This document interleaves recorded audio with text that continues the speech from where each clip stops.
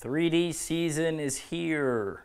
Actually did not go to Foley for the first ASA of the year because I've just had too much going on and I didn't even have my bow set up. So how could I go without even my bow set up? This is exactly what I ran in Vegas, title 38. I forget if I had the 38 or the 36. But what we're gonna do today is we are going to get a sight tape, shoot 3D a little bit, and I'm just gonna kind of run through what I have been doing the past couple years as my setup. And I'm not a super well-renowned 3D guy, but I feel like I'm just getting the hang of it these past couple tournaments, especially what I've been to. 2 years ago, I really went on a rant and did like almost all the ASAs, and every single one I kept doing better and better and better.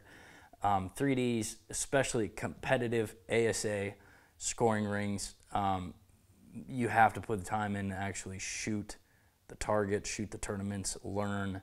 It's not just like you cannot, I mean this goes with anything, but you cannot just like shoot good in your backyard and then go out there and do good. It's a little more strategy behind it and just situational stuff. So I guess let's go over real quick. Oh, I do need to put back in a clarifier, but I don't have. See if you can zoom in good on this. So I'm running UltraView's smallest green dot, and on targets when like light targets, tan targets or sunny targets, I don't turn the light on, but then I turn the light on for the dark targets, and it makes it look like if it was a fiber.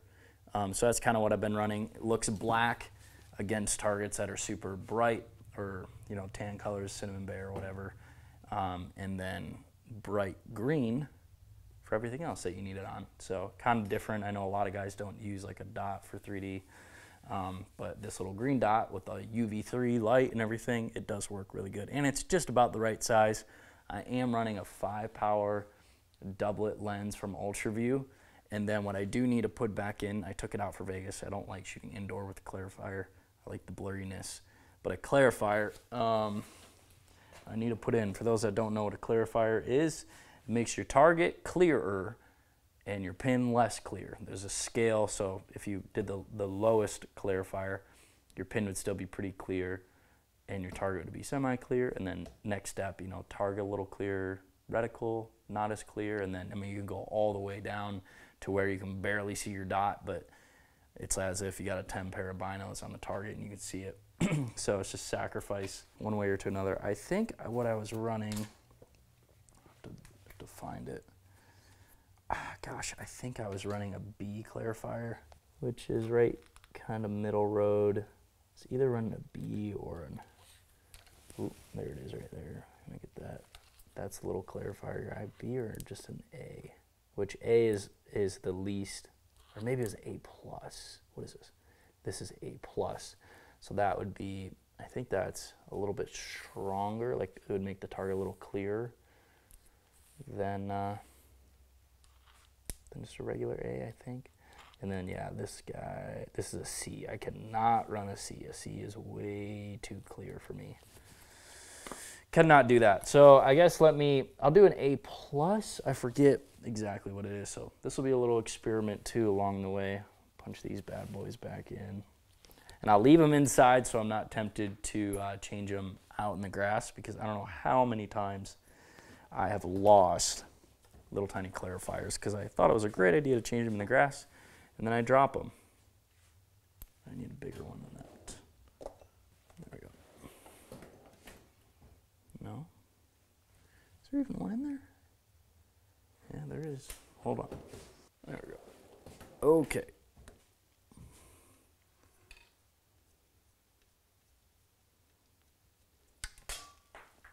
That is why I don't change them in the grass.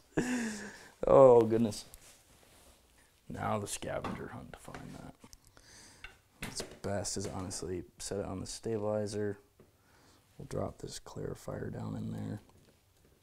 Make sure it's sitting just perfectly. Drop that back in. I think I'm running not a super small peep, but a pretty small one. Okay, so we got our clarifier in now. We got our sight set up. Got our bow set up. I forget how many pounds I'm shooting.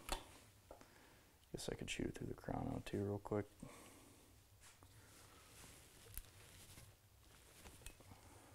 61 pounds. I'm going to try to shoot it with the arrow that I was shooting Vegas with, the VTAX 23s. I forget how much is up front. I think 120 up front grains. So it was a good combo. I've shot 3D with it before. It was a good combo for Vegas. So we'll see. Let's go ahead and get outside. I got to get my 20 mark, which should be about where it's at right now. And then I'll get my 50 mark. They'll make sight tape, and then maybe we'll shoot the course a little bit. This is Morrell's new Mod Pro target, which is great for doing literally what we're doing right now, which is sight tapes and stuff, all these small targets. And then on this side, Velcro, that whole target comes off, and they're pretty robust. I mean, they'll last a good while. But these are little redding dots, so I love shooting at the redding dots for sighting in and stuff like this. Because you can see your dot really well and you got different sizes. So it's hard to find these redding dots anywhere. 19.8, 20.3, 20, okay. Right here.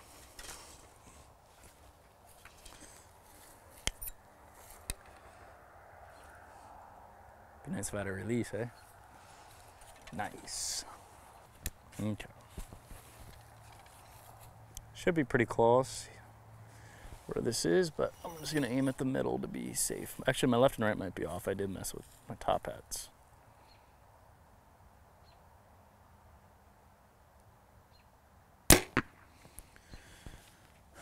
Okay, a little left, a little high. My dot is blurry. I might have to change it.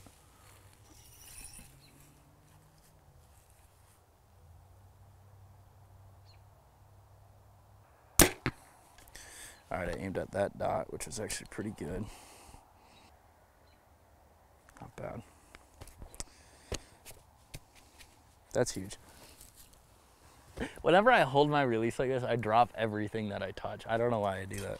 It's really important. I know I've said this so many times, but I'm gonna get a quick and dirty sight tape and double check it like tomorrow or sometime this week. But it's really important to get your 20-yard mark dialed. It's very easy to be like, get a false sight tape, like you're just high every single time, and you're like, we're good enough. It's at 20. It's only a half inch, but that half inch really does matter. I meant one of those small top ones.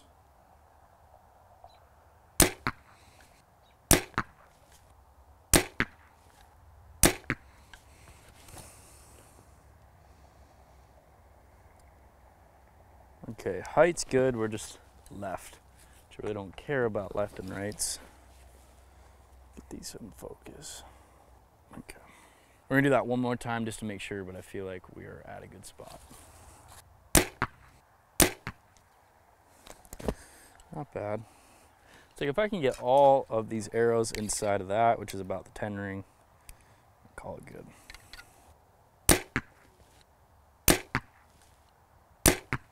Oh, already getting tired. It's amazing. You don't shoot for a while and it's just like, bleh. All right, if I hit the dot on this one, I'm calling it good. It'd help if I shot my bow more. Okay. So I think that's gonna be good for my 20, at least for now. Like I said, I'm gonna definitely double check it at a later time. So what I'm gonna do,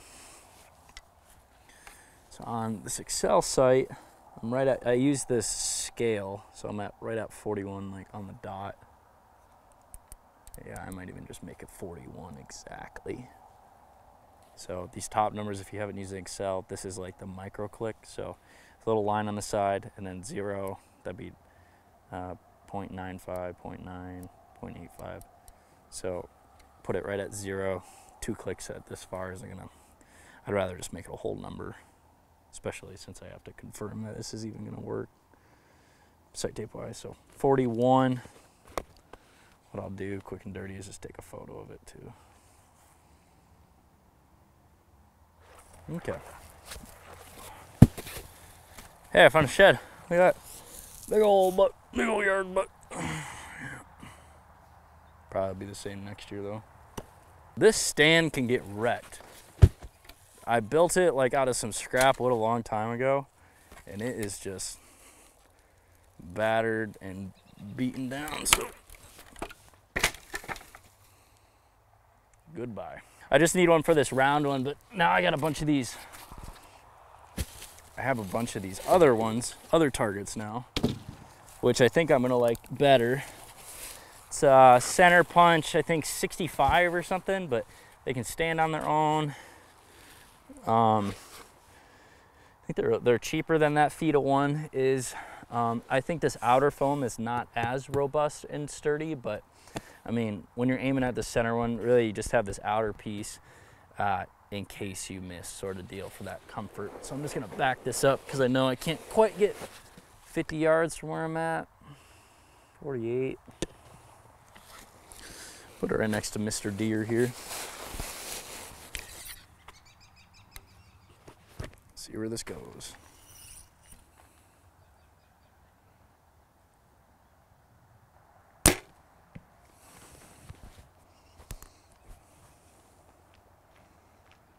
Okay, not bad at all. I think I got a little wobble in my arrows. So if you guys are watching at home thinking my bow's out of tune, it probably is out of tune. That's the next step in this whole process. Should have been before, but here we are. Actually, that one looked good. Not bad at all.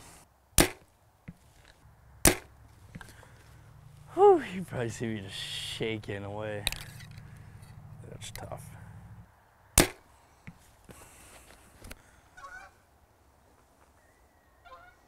I got one flyer arrow that was a flyer last time too. I think something's wrong with it. Okay, I'm gonna try to shoot at the 12 on the deer for fun.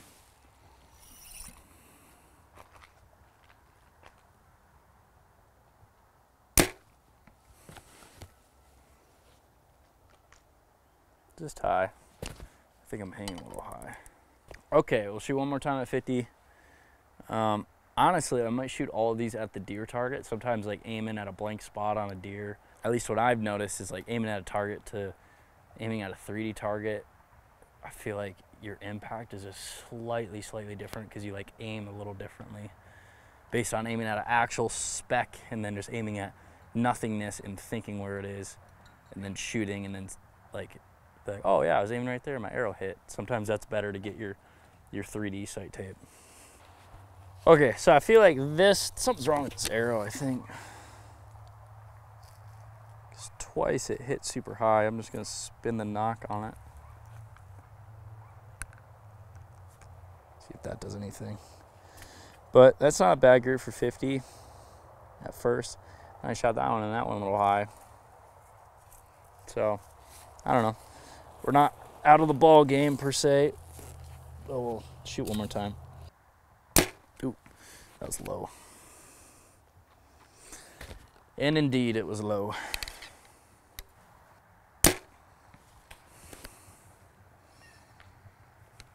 How was that arrow again? It went high left. Felt good. Not bad.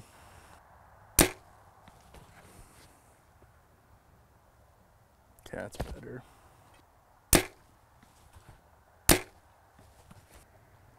Okay, I got a decent group down there. They're just a touch left. But I think that is going to be my 50 mark. So I'm gonna do the same thing again over here.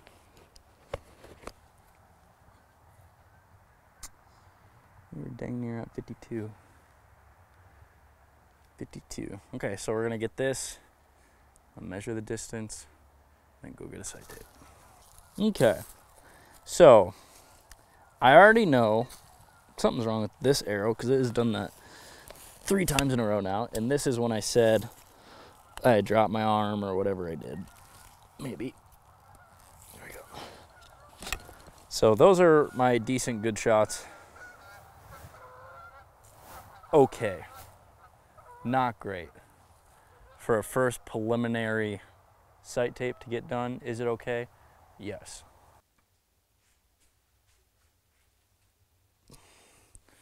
Okay, that should be it right there. Measure the two distances. I wonder if I can use a slider tape. I know I can technically. 20 and 50. 20 and 50. Probably. We'll take off 19. And then we know that our bow is set to, let me do this, hold on, I'm struggling. We know that our bow is set to 50 right now.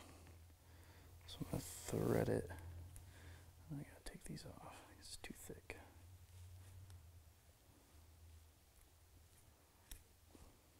Okay, 50, 50, 50, 50.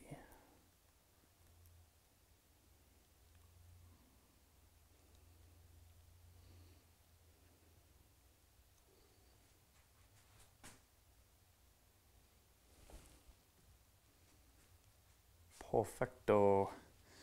Now all I need to do is cut that little bit of access. So I don't need that much. Access. Excess. What did I say? Access? Axis deer. Okay. We got our tape. Done did it. It's getting dark on us, but I might shoot a couple targets in the darkness just to see. 39.7. Turn my light on. Turn it down because it's getting dark. And I roughly know where the 12 is.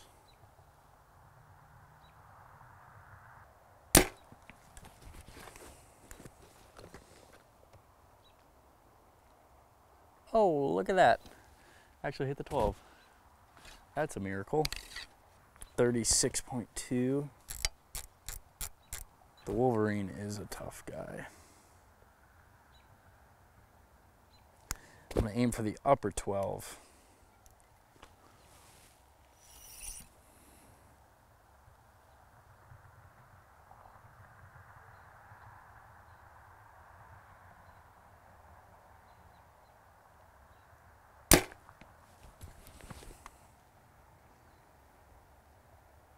Oh, that's a close one too. I've been on a little roll here. Okay, now we're gonna shoot this dark pig. 47.7 too, it's a far one. 47.7. I'm just gonna hope to shoot a 10 on this. It's so dark. Cannot see the scoring rings.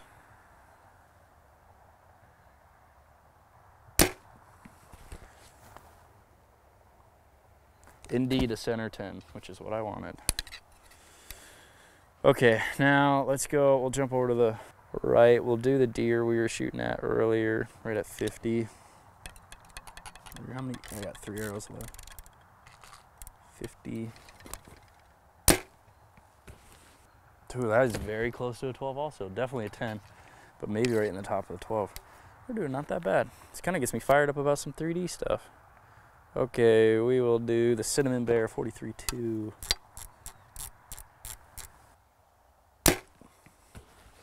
Little right. Yeah, still a 10, but right. I guess we gotta do, for our 6th one, we gotta do this deer behind the Mod Pro. I was thinking we had another one. 46.5. Oh, he shed his antler.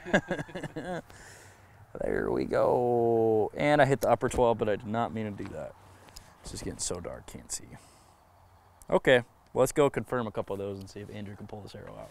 All right, Mr. Wolverine. Oh, I did call the upper. I was just out of it, just by a little bit. This one, I hit, nice. Right in the bottom of the 12 there. All right, try to pull this out. I was gonna say it's tough. Oh, okay, you got it. And this one, safe center 10.